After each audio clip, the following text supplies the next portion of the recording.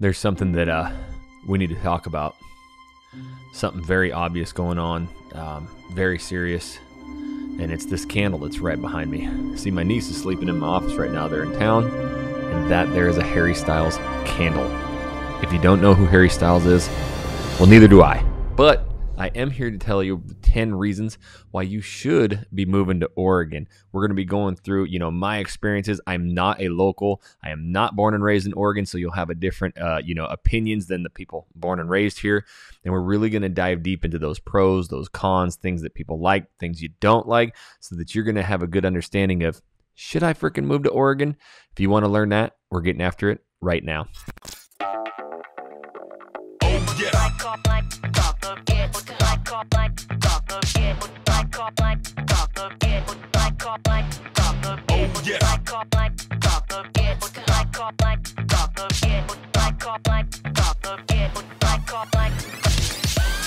What's up, everybody? This is Jackson Wilkie with the Real Agent Now group right here in the Portland Metro. If this is your first time to this channel and you want to learn everything about what it's like to work, eat, sleep, live, play, and if you should move to Oregon, then make sure you tap that subscribe button, click the bell so you're notified every time we do a new video. And we honestly get so many phone calls, emails, texts every day from people moving, relocating here. We absolutely love it. We've actually helped over 100 clients move from around the world to Portland, and we absolutely love it. So if you want that help, make sure you give us a call, shoot us a text, send us an email. Days, nights, weekends, we got your back when moving to the Portland Metro. All right, so with that being said, I talk about the Portland Metro a lot. That's where the majority of our business and our team is, but at the same time, we have teammates in Bend, Oregon. We've helped clients Salem, Oregon, even the coast of Oregon. So that's what I want to talk about today. You're sitting there going, should I move my butt to Oregon? I went through that same position a long time ago, and I'm here to tell you it was a great move. There's things that I like. There's things I can't frickin' stand.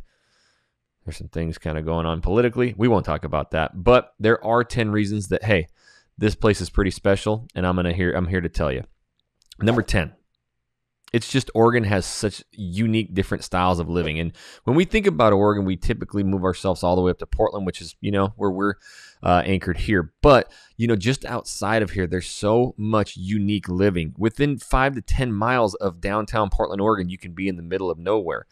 I tend to be a little bit more of the redneck style. I like to hunt, I like to fish, and I can go steelhead fishing, elk hunting, deer hunt. I can do it all really relatively close within an hour or two of, home base. But with the different styles of living and why, moving to Oregon can be special is that we really always just look at the news and we look at downtown Portland, Oregon as that is it.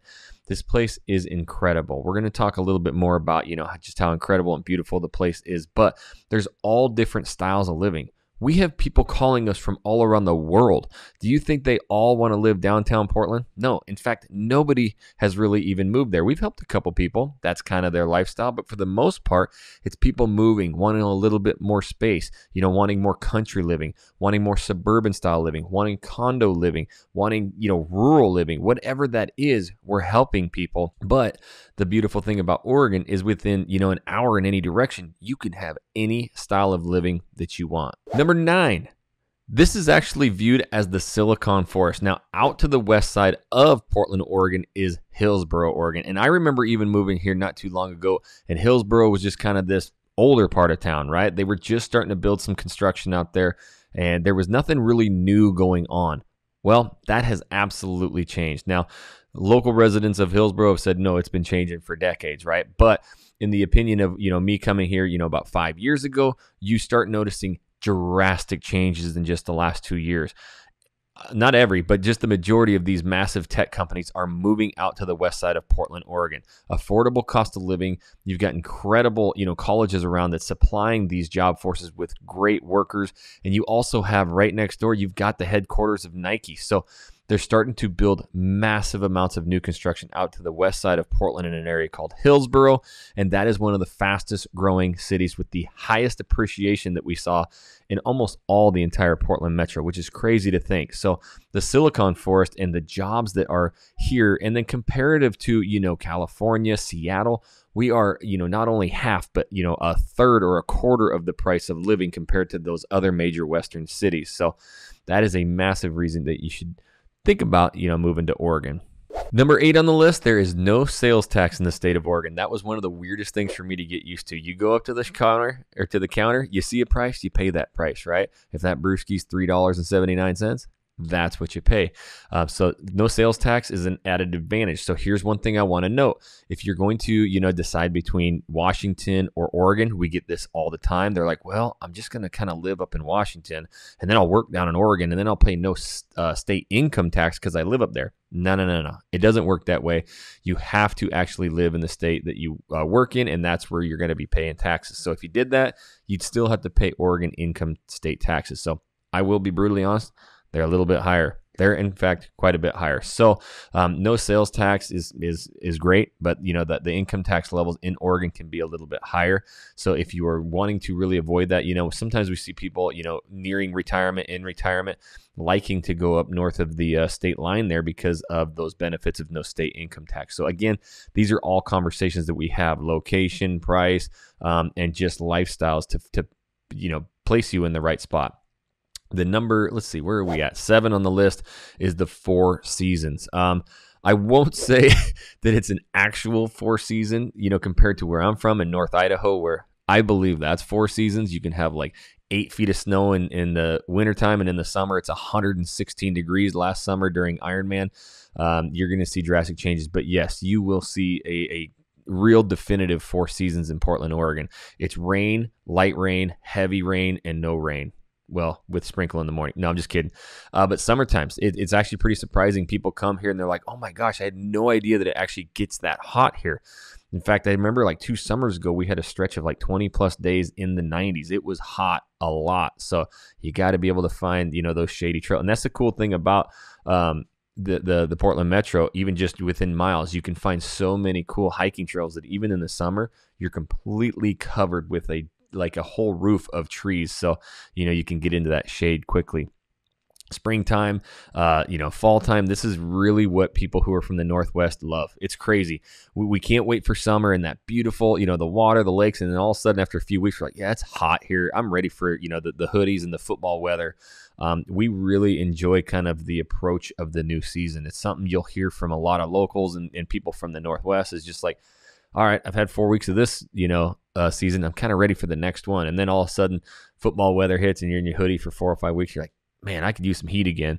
But the winters in Oregon, they're typically not that bad. You're not going to see a lot of snowfall, maybe up higher, and then obviously the cool part, within an hour and a half, you got Mount Hood. You're going to have incredible skiing. So you get to kind of enjoy year-round weather. I believe for me personally, being raised, up in North Idaho, that is a lot of snow.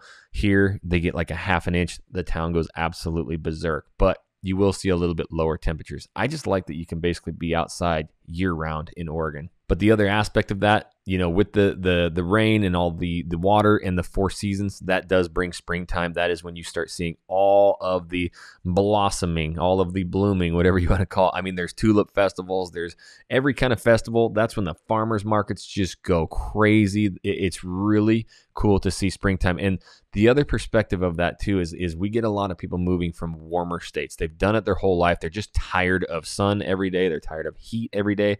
And they are ecstatic about, putting on the hoodie, having a little bit of rain, some change. And so it's a nice little switch. When springtime hits, you'll catch those 60 to 80 degree days. You're going to have some rainy, gray days as well. But it's like this excitement level. It just rejuvenates you. It gets you so excited to go outdoors again and get to the farmer's market. So having those changes can really kind of make life a little more exciting. Okay, so number 6 on the list is going to be the breathtaking beauty. That's what everybody wants in the Northwest, is just to be able to get out and to see all of that beauty. So this is one thing that, Portland, Oregon, I was moving here more for opportunity. Better, paying jobs from where I was from, right? And a lot more opportunity. And I thought I would kind of be leaving that whole North Idaho, the mountains, the trees, the lakes. And I will agree, the access to the lakes there was a lot easier. But man, the accessibility to so many cool things in Oregon has completely shocked me. There's over 360 miles of coastal, beach along the Oregon coast. I've driven that highway up and down there. It is probably one of the most like top bucket items that people need to do and see. Sometimes you're like 1,000 feet up in the air. It feels like overlooking the ocean. Sometimes you're driving right on the beach. It is really a cool spectacle to see. You also have the tallest mountain range, in the state of Oregon, right there outside of Portland, which is Mount Hood, for incredible skiing. Even in the summertime, just going and cruising over those passes. There's a lot of actual lakes up there. In fact, one time, me and the kiddos, the wife had a trip one time, so I took my 2 older kids. We literally just took the pickup. We cruised up to some of these campgrounds. You pay $20 to stay. You get your own fire pit. We were in the middle of the national forest, swimming and fishing, catching big old rainbow trout right out of this lake. It was awesome. That is anywhere you look. Right in town of Portland, Oregon, there's incredible flyers and maps that you can get that show all the trail systems. We have the largest park inside of city limits, which is Forest Park up in northwest Portland, Oregon. And again, I'm just talking about the Portland area. You really get anywhere. That drive from Portland to Bend, Oregon. Bend, Oregon has an incredible river that you can float. We've gone there. You get the tubes. You float down the river. There's breweries right there. There's concert venues. That's Oregon. I mean, if you get bored in Oregon, you don't like the outdoors. That is the outdoors a paradise. There's just basically anything that you could ever think to do outside in the state of Oregon. Hey, if you've been enjoying any of these videos and they've helped you with your decision to move to Oregon, would you do me a favor? Hit that like button. It encourages us to keep putting out content that helps you with your move to the state of Oregon. And if you haven't yet and you want to learn everything about Oregon, go ahead, hit that subscribe button. Number 5 on the list, this should be the number 1 reason, the brewskis, baby. I came to Oregon. Okay, I'll never forget it. I am a North Idaho redneck. I drink light beer. That's just the way I've grown up. I was chugging natties, Keystone Lights. Hey, it's just what we did, right?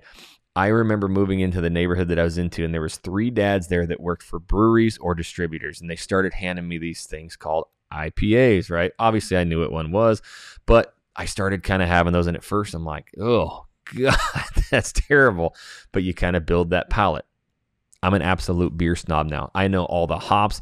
I go to a place called John's Market in Multnomah Village. If you're a beer snob, look up John's Market in Multnomah Village. You go there, it looks like the most rundown gas station ever. You will thank me up and down for this recommendation. There's over 5,000 beers. It's changed out almost every day. Every single beer in there can be bought individually. I will go there and spend $100 on just individual beers.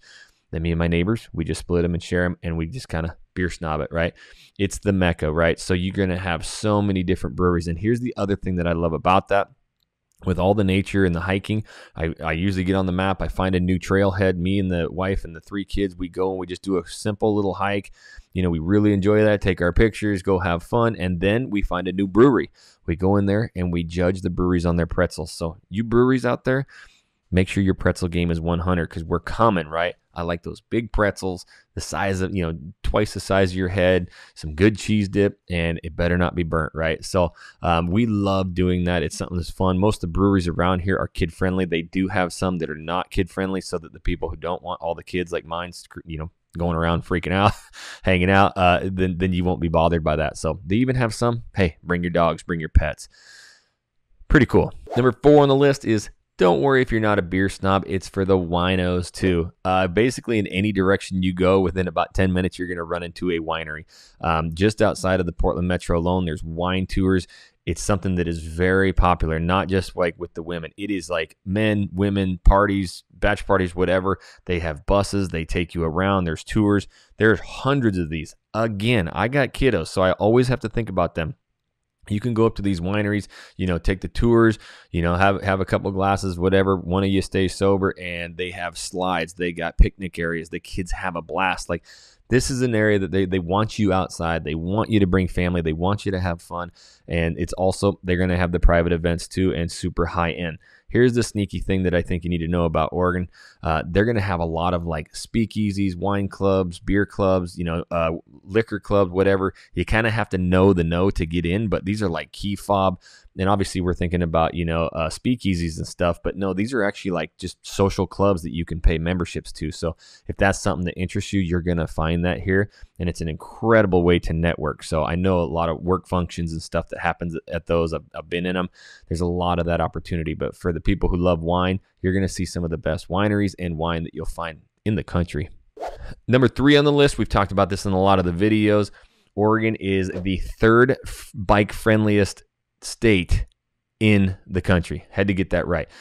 Statistics are not, hey, I'm telling you right now, people live on bikes. And that's really, you're not going to see it as much on the west side. You'll see people riding bikes everywhere. But the main like Portland metro, right? Like the northeast, southeast Portland, downtown Portland, there's over like 300 miles of bike lanes just in downtown Portland alone. Everywhere you go, in fact, downtown when you drive, there's the 2 lanes, north, south, east, west, and then there's bike lanes next to them. So you always have to be on the lookout if bike riding to work is your thing. And here's the crazy thing. We've actually had a ton of clients show up and, you know, they think in their mind, okay, I like this area and that area. And I was touring this guy one time and he started talking. He goes, yeah, man, I love just being able to go out of the house and you know, go do a great ride, 10, 15, 20 mile ride. I'm like, geez, that's a long ride for me anyways. And they're like, you know, challenging and I was like, okay, you know, and they started kind of telling me about the house. I'm like, hey, can I take you to an area? Again, this is what we specialize in. If we just hear 2-3 things you like, you don't like, specialty, like we can place you on the exact street that's going to fit you perfectly. So I took him in to Multnomah Village, that area I was talking about, and his eyes just went, oh my God, this is the dream spot. I didn't even know this place existed. It's more hilly. The closer you get into downtown from the west side, inside kind of that loop there of like 26, you're going to find a lot of hills, a lot of windy roads. And he's like, this would be my house. Like I could literally just get out of my house in the day, take my bike, go on long roads that are challenging and hilly. And then you have Tryon Park right there that feeds down into Lake Oswego, which is just trails and trails and trails. That was something that, you know, he absolutely loved. People love running on those to get the challenge. So again, if you're not a bike rider or a runner and you don't want that, tell me what you do like. We will help you. But that is the one thing about it. It's super bike friendly. You're going to see people everywhere on bikes. Number 2 on the list is going to be that cost of living. Again, you know, comparatively to the other major Western cities, we're considerably cheaper, right? You know, a third of the price of California, at least half the price of Seattle. And, you know, to the locals and people been living here for a while, I understand it. It's been going crazy. We're seeing 15, 20, 25, 30% appreciation. And it's just going crazy. I was talking to one of the top economists last year. It's actually on this channel from about a year and a half ago. And he was saying that Portland, Oregon could have could hold another 700,000 residents, which is crazy to think about. But with Silicon Forest and everything coming, you know, those prices are starting to increase. But, you know, comparatively to the other larger cities with the highest paying jobs. In fact, Hillsboro, Oregon being the most affordable city to live in the state of Oregon due to the high income of the jobs and the lower prices of homes, it does make it more affordable. That's not for everybody. I totally understand that. But that is one thing that you need to factor in is, you know, quality of life and cost of living. And when it comes to any major city on the west side, you know, Oregon, especially Portland in that matter, is going to be more affordable. It really boils down to lifestyle. But the number one reason you should move to Oregon is because you want to. It's a life decision. Is this a fit or not? I don't know. You know, it was for me. It is for thousands and thousands of people. Moving's not easy, trust me, but it is one of the most rewarding. And when you can move to a state that provides everything that you could need, you know, from higher paying jobs, incredible outdoor activity, and also some of the nicest freaking people that you'll ever meet, then maybe it is a fit. But moving here can be dang hard. I'm telling you that right now. You got to have people that you can trust, that you know, and that's what we do. I told you at the beginning, we've helped over 100 different families, clients move here. We're dang good at what we do. We help you. We jump on a Zoom. We go through areas. We know a couple areas you like, you don't like. We want to know your story. We don't want you getting here and having a bad time. So the only way that we can help you move to the state of Oregon is you've got to reach out. You got to give us a call, shoot us a text, send us an email. Days, nights, weekends, we got your back when moving to the Portland Metro. And until the next video, we'll catch you later.